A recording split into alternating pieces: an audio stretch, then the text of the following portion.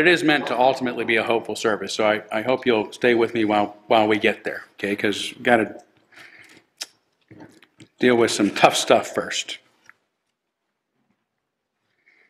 And for those who might be visiting for the first time and not know anything about our religion, our religion is going through some conflict, some controversy these days. And I've been in the midst of that, to say the least. And sometimes events transpire that require me to address it before the congregation because I want our congregation to be informed about some things that are going on. So this sermon will be a little more esoteric today than sometimes, but I think it will also give you an opportunity to understand more about what we are about, in addition to what we're going through. So to begin with, as I think most of you know, after giving away less than 200 copies of my book, you do the math here, less than 200 copies of my book, The Gadfly Papers, at the 2019 Unitarian Universalist General Assembly, I was immediately banned from returning to the assembly, after just 4 hours. And within 24 hours, I was publicly condemned in 2 letters signed by over 300 UU ministers, calling me and my book racist, homophobic, and transphobic, ableist, and classist, without citing a sentence from it. Within a month, I was fired as an adjunct professor from Meadville Lombard Theological School, where I earned my doctorate. The Unitarian Universalist Ministers Association publicly censured me. A year later, I was disfellowshipped from the UUA's Ministerial Fellowship Committee, and today the association has me listed on its website as an abusive bully who is ethically unfit for ministry. Sadly, I am not the first, nor even the most recent minister to endure such treatment. In 2018, Reverend Richard Trudeau raised similar concerns as mine on social media. I have reservations about the current UU racial justice ideology, he said, and I'd like to find a place to discuss them with colleagues of all races. Only a few days later, he received a letter of censure insinuating that by merely questioning the UUA's particular approach to racial justice and anti-oppression, he had violated their code of ethics. And just a few weeks ago, Reverend Kate Rohde, a retired UU minister, was formally disfellowshipped in response to personal opinions that she expressed on social media. The UU Association's notice on the matter accused her of defaming colleagues without saying how, and of refusing repeated attempts to call her back into covenant.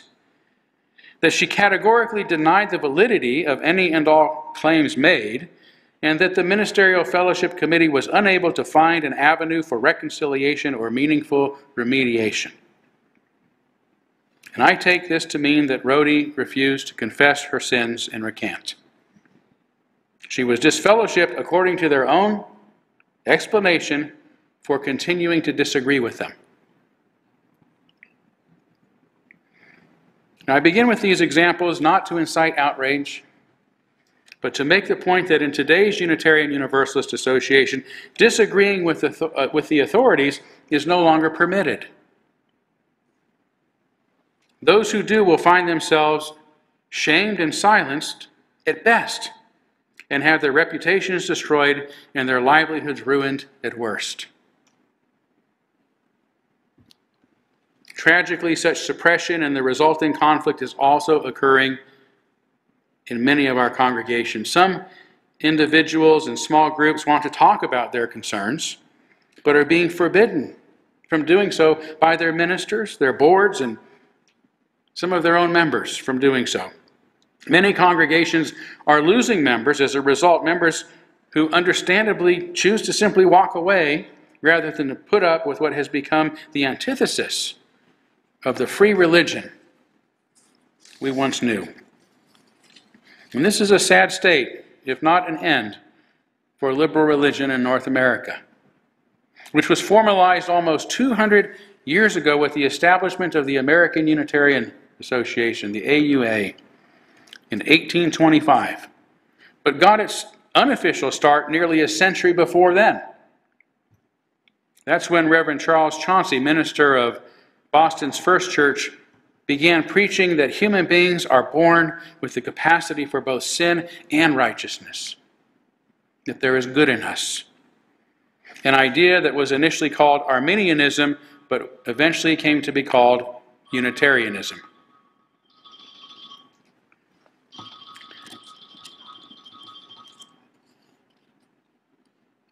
Prior to this, well, actually, I should say 100 years later, Chauncey's Congregational Church was officially named a Unitarian church. And prior to this, King's Chapel, the first Anglican church in colonial America, established in Boston in 1686, installed a Unitarian minister, James Freeman. That was in 1782, making it the oldest Unitarian church in the nation. And the oldest pilgrim church in the U.S., founded in Plymouth in 1620, became a Unitarian church in 1802. Our religion has been here since the founding of this nation, promoting and demonstrating our belief in human goodness and potential and the virtues of freedom and reason and tolerance. So tolerant are we that, unlike so many other religions that continue to fracture, we formed an association with another religion, Universalism, in 1961. And until very recently have been almost defined by this extraordinary ability to get along exceedingly well, despite our many differences. As the renowned Unitarian Universalist minister Jack Mendelson said in 1964, "In a Unitarian Universalist congregation, an agnostic may sit beside one who believes in a personal God. At the after-service coffee hour, a believer in reincarnation may stand chatting with one who affirms utter extinction. Such are the diversities in theological belief." Yet today, the infectious intolerance and dogmatism that began in Boston is spreading to our congregation and is tearing them apart. Anywhere there is resistance to this loss of freedom and reason and tolerance that had defined our liberal religion for almost 300 years. Again, as Mendelson put it, the most fundamental of all Unitarian Universalist principles is personal freedom and religious belief. The principle of the free mind. No holy writ dictates, no creed dictates that must be believed. Today, this is no longer the case, marking the end of an era for religious freedom and liberalism in North America. Along with the loss of personal freedom and our religion, and the worth and dignity of every person that went with it, is the loss of our collective freedom to express ourselves through legitimate democratic processes. One of the UUA's 7 principles, its 5th principle, is the right of conscience and the use of the democratic process within our congregations and in society at large. Yet for more than a decade, the systems that once kept our congregations democratically engaged with the association have been eliminated, and decision-making power has been consolidated into the hands of a very few people in Boston, at our Boston headquarters. Not long ago, the UUA Board of Trustees had dozens of members elected by UUs in districts all over the country. Today, there are 7 trustees hand-selected by a committee. As recently as the 2016 General Assembly in Columbus, Ohio, as the UU Association's moderator announced plans to transform our liberal religion into a covenantal one, he also said, "District leaders are imagining other ways of shaping governance. 3 districts in the Midwest consolidated into one region 2 years ago, and 8 districts in the South and Central Northeast have voted to dissolve and defer governance to the UUA." It doesn't get any clearer than that. The new vision is to defer governance of our congregations to the UUA. Today, what many of us would consider democratic elections of leaders is practically non-existent in the UUA. As in Russia and other authoritarian regimes, we are asked to vote in elections in which the outcomes have already been predetermined by the powers that be.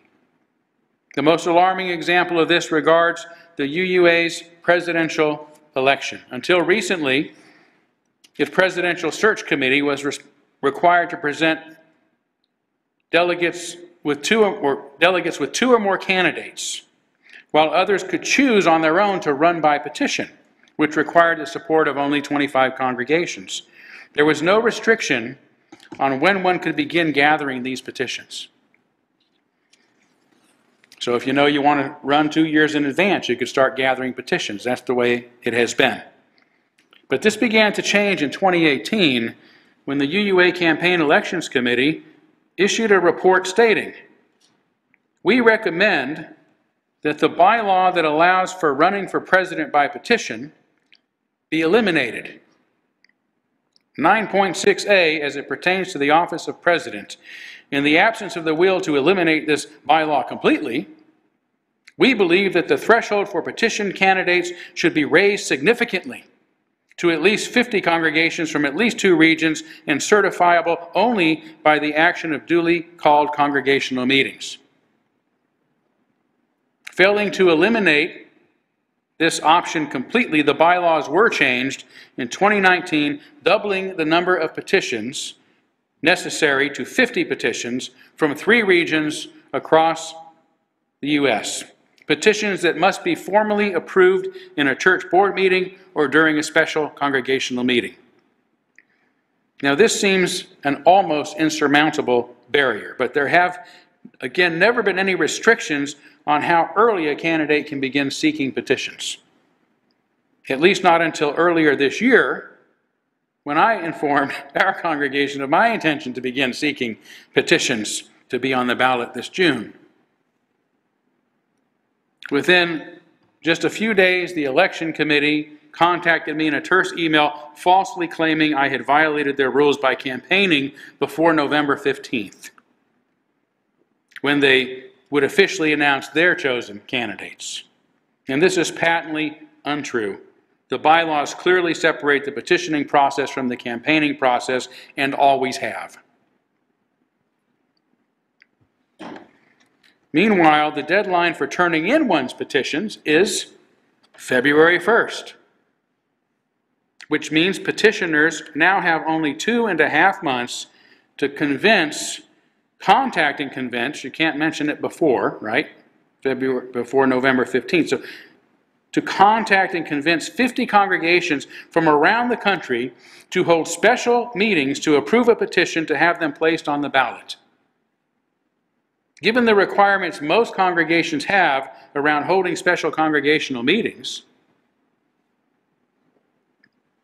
petitioning to get on the ballot has become impossible, which is what the committee expressly wanted to begin with.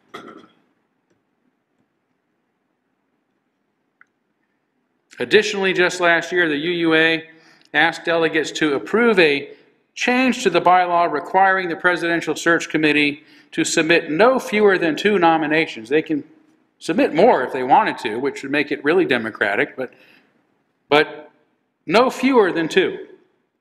They wanted to change that language to state 1 or more. By having effectively eliminated petition candidates, this would have allowed them to put forward a single presidential candidate.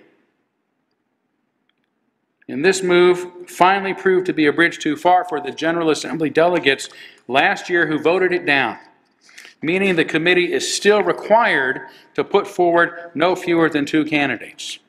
Nevertheless, on November 15th, about 2 weeks ago, the UUA announced a single candidate for the position, explaining that one of their nominees declined the nomination. But once the nominations were made, the committee determined that the only fair and appropriate course of action was to move forward with the nomination. of their chosen delegate rather than reopening the application process. A clear violation of their own bylaws, reaffirmed by the delegates just a year ago. Their excuse is nonsense for many reasons. It has prompted much concern about the UUA's blatant violation of its own bylaws and disregard for even a pretense of democracy. In a recent campaign statement, the presidential appointee said, "I am currently the only nominee in the election process, though others may run by petition."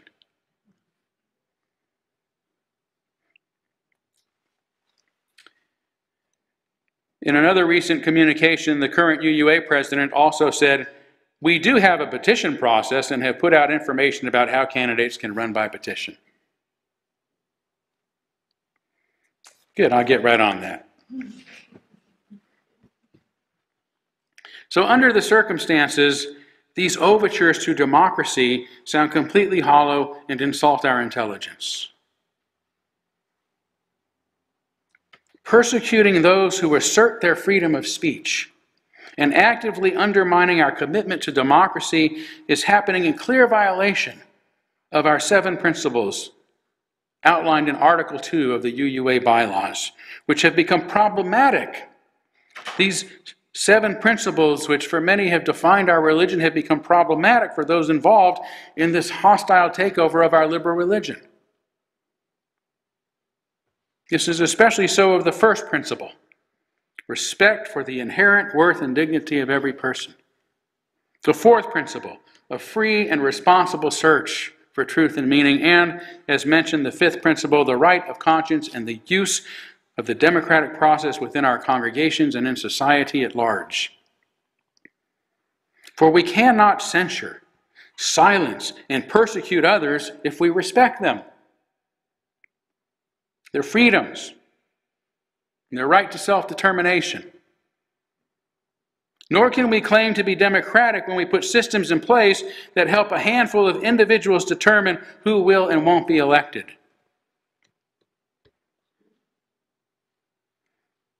So the UUA's Article 2 Study Commission recently released a proposal to eliminate the 7 principles altogether and to replace them with 7 words, which they refer to as our shared values. The words include love, love at the center of the diagram, surrounded by pluralism, interdependence, equity, generosity, justice, and evolution, the latter of which is not a principle, it's a process.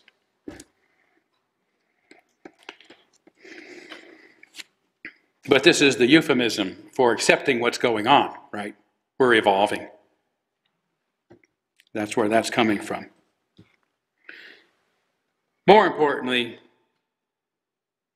the words that really have defined the core of our religion all these years are absent. Freedom, democracy, independence.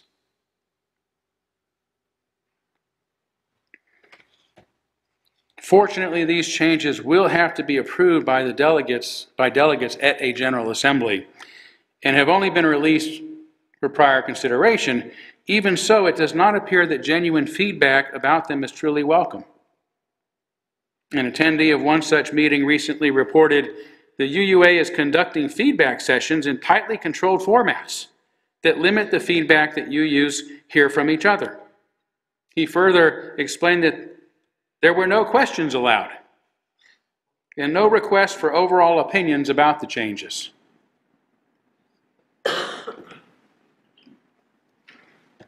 And all of this gets back to my main point. Those of us troubled by what's happening to our religion are not bothered by the beliefs of those responsible. We are simply and gravely disturbed that we have been silenced.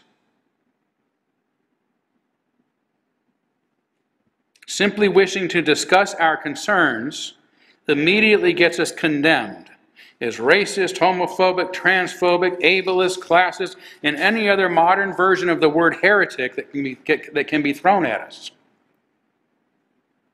And we can live with our ideological differences. That's the Unitarian way. But we cannot live with being silenced or being part of a religion that is regressing into old patterns of religious intolerance, extremism, and authoritarianism. Again, I want everyone to hear me on this. Those who agree with me and those who don't. My issue with the Unitarian Universalist Association is not their ideology, as much as I might disagree with some of it. My issue is that they are using their positions of power to silence those they disagree with. It is the UUA that refuses to openly and sincerely engage with us in mutual settings, not tribunals. Don't call me to a tribunal, and when I refuse to accept your authority over me, tell me that he won't engage. I'll be happy to engage. And this really is the truly unethical, abusive, and bullying behavior.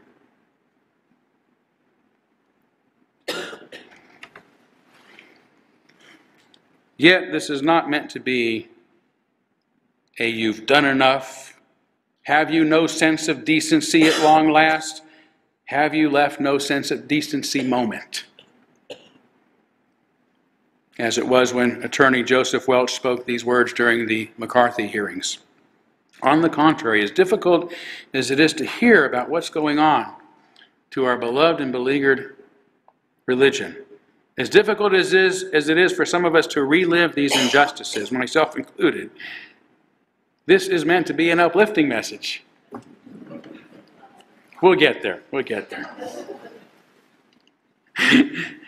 As we are now ready to consider the power that we have to adequately address and meet this challenge.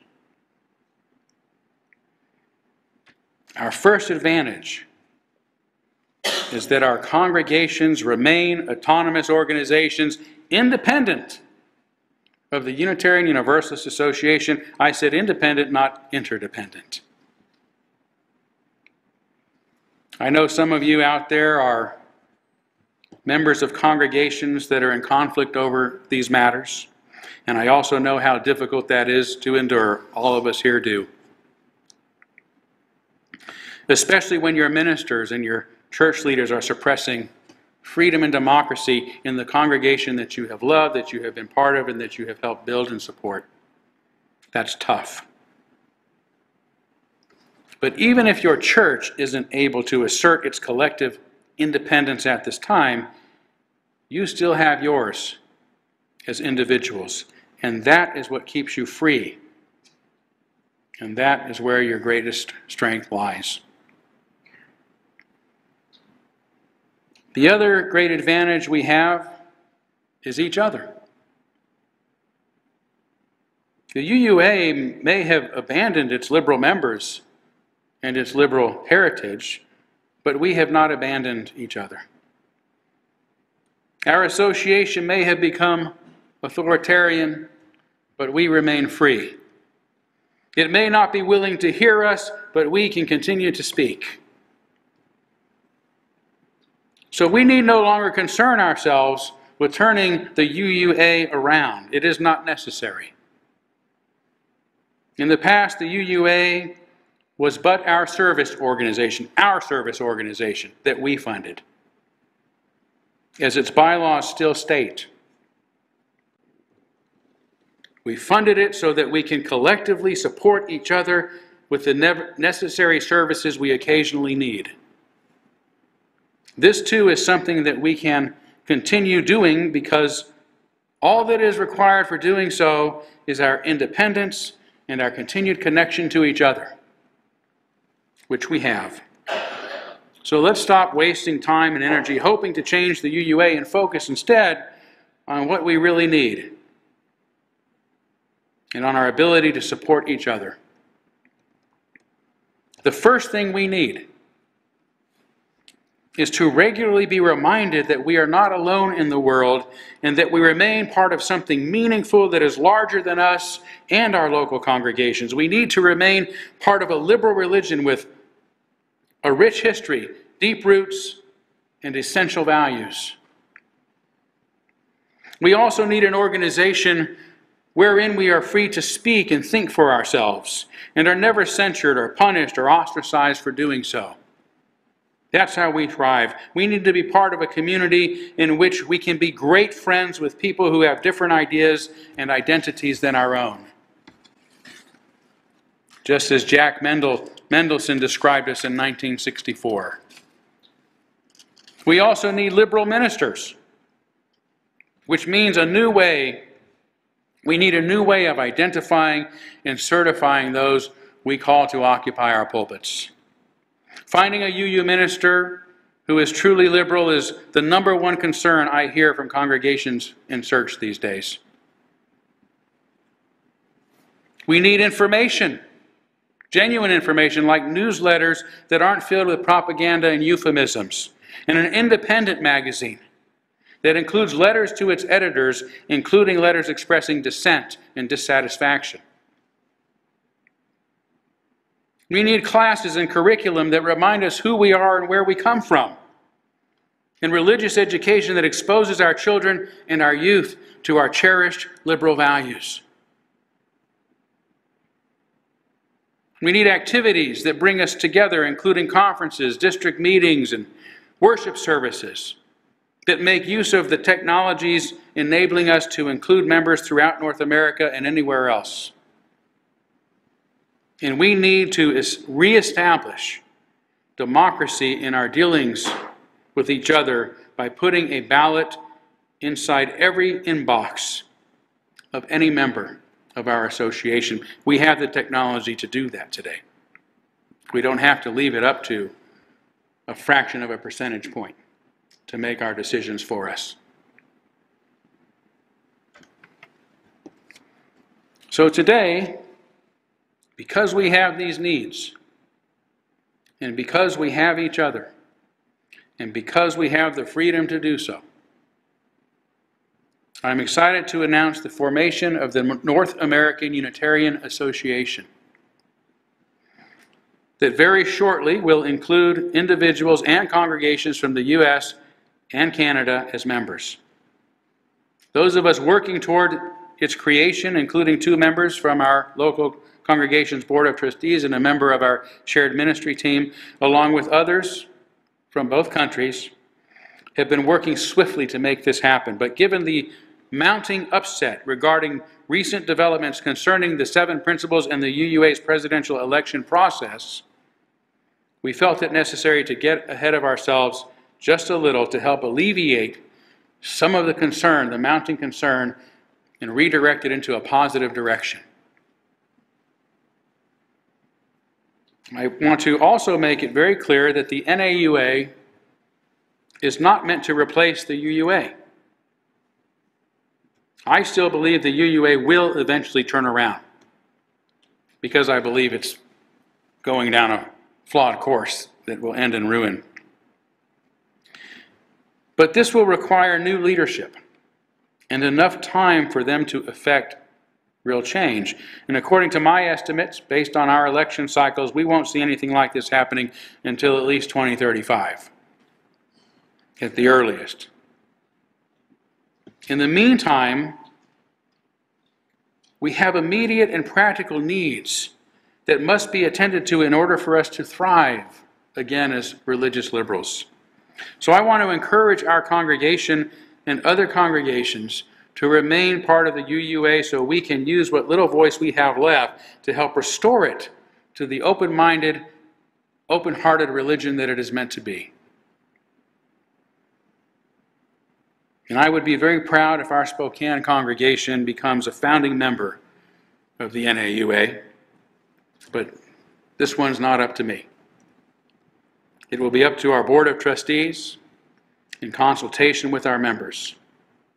But for now, we can feel good and hopeful about the future of liberal religion again, as together we rebuild the relationships and supports that have sustained us in North America for almost 3 centuries, bound by our shared commitment to reason, freedom, and tolerance. Thank you.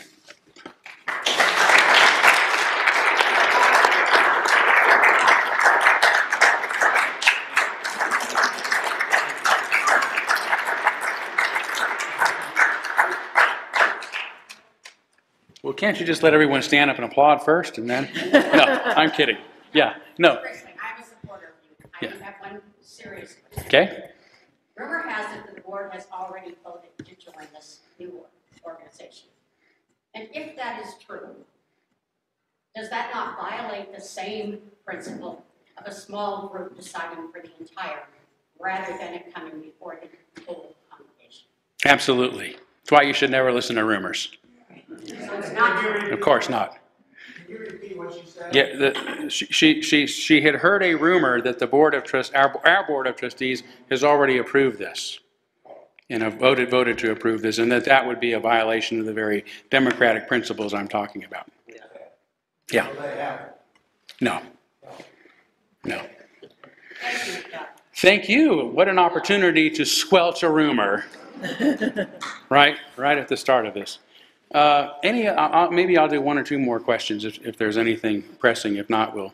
Yeah, Don. Have you gotten a feedback, or is this like the principal people that are on the internet a lot and discussing things?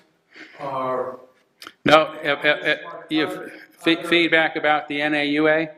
yeah. No, we've not been making any public statements about it because we're in very very early stages. We're trying to formalize it with the right documents and articles of incorporation and those sort of things. Working through a number of other ministers. And Well, no, we have a group, and that is some members of our congregation, and including members of our board.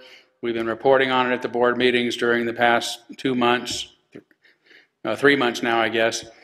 And we have members from Canada and members from the south part of the U.S. and from the west side. And so it's a small sort of task force right now that's just trying to formalize the organization. So, yeah, and then we got one here, and then Tom. Yes, go ahead. So is the NAUA seeking to center the UU7 principles as its guiding ideals then? Is the UUA thinking of centering the 7 principles as its guiding ideals? No, and I'll tell you why. A couple of years ago, there was a congregation in Austin, Texas, that split over this issue. The splinter group in that case were the dissenters, and they formed a congregation of their own. They called it the UU Church of the 7 Principles. Now, there are lots of congregations that call themselves UU churches that aren't official, and they've been unharassed. But they received a letter from the UUA claiming they were violating trademark issues, and they couldn't refer to 7 principles, a chalice, or even use the term Unitarian Universalism. So, but what this group will really do is go back to, I think, those fundamental principles of freedom, reason, and tolerance. And if you go and look at those 7 principles, those 7 principles are really an articulation of those Enlightenment values, right? There's actually a whole evolution of statements of faith that were made over time, and they keep changing. And those 7 principles, which were adopted in 1985, are the latest incarnation of those. But they're rooted in something much deeper. So, but certainly those 7 principles will be held close to our hearts. Okay, Tom, and then we'll just do one more, and then we're going to have actually a meeting, I think, on the 14th. Is that right? On Wednesday the 14th in the evening. We'll let you know more about that. But for now, I'll let Tom have the last question. Just a statement. As you and I discussed earlier, I am committing $500 as seed money when it's appropriate for that phenomenon to occur, because I believe sincerely this has to be done in order to maintain our liberal religion. Thank you, Tom. Thank you for your generosity. That will be helpful. What is that? He said he's committed to contribute $500 to the cause whenever we're ready to accept that to help as seed money. So Oh, that's helpful because we've been spending lots of seeds. The biggest one was a trademark, getting things trademarked. But by the way, Unitarian Universalism is trademarked too. Now, Unitarianism and Universalism are separate entities, but combined it's a trademark. So that's why we call it the NAUA, but we will include members who are Unitarians, Universalists, and other religious liberals. Okay? Okay, so I'm so sorry.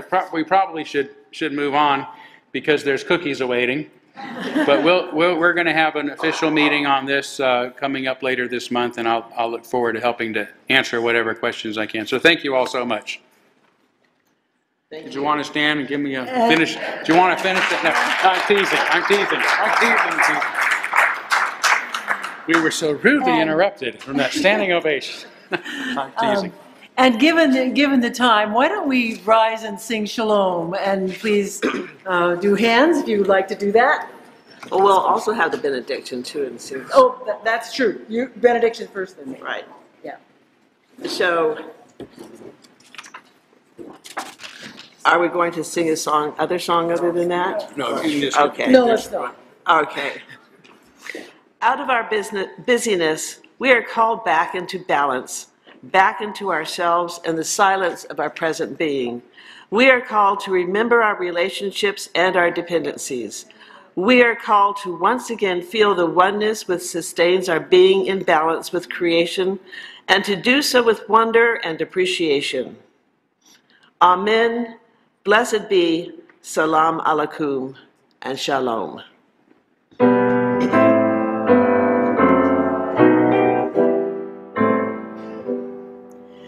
Shalom, Haverim, Shalom.